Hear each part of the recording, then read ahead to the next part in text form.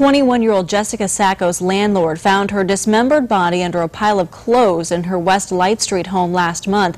Right now, her on-again, off-again boyfriend, 25-year-old Matthew Puccio, is accused of killing her, and 4 others face charges in connection with her death. Tonight, those who knew Sacco gathered to remember her by candlelight. Our Alexa Ashwell was there. She's live with our top story at 11.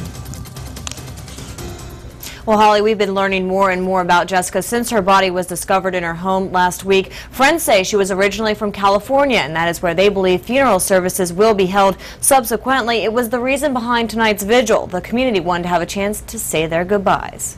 She wouldn't show her face. A makeshift memorial covers what was the entrance to a gruesome crime scene 1 week ago, where 21-year-old Jessica Sacco was found stabbed, suffocated, and dismembered.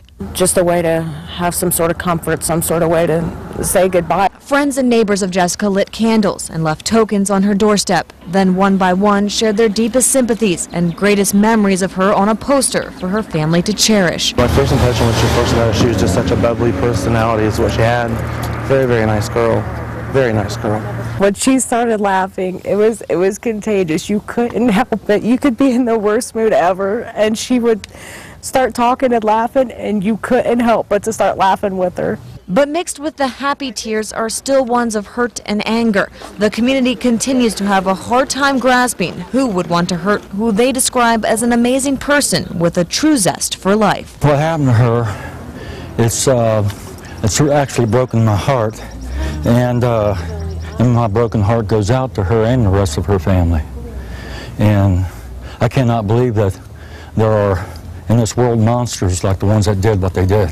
He doesn't want to admit to what he did, and what he did is he took a beautiful person away from all of us, and now he doesn't want to take the fault for it. It's important to note no one has been convicted in this case. Puccio is the only person charged with Jessica's murder. Just Friday, he told a judge he is clinically insane. He faces life in prison. All 5 suspects are charged with failure to report a crime, and all but 1 are charged with abuse of a corpse. We will have updates on this case as it develops. Reporting live, Alexa Ashwell, 2 News.